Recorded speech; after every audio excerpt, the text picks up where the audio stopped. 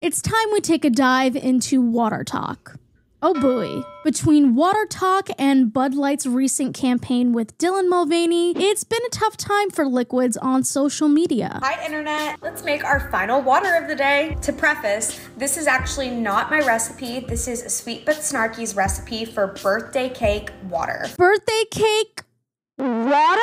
Be so f***ing for real right now. Who looks at a birthday cake and goes, yeah, I can drink that. Nothing sounds more unappealing to me than liquid cake. I'm sure we're dying to know how to make birthday cake. Sorry, I meant birthday cake. Birthday cake.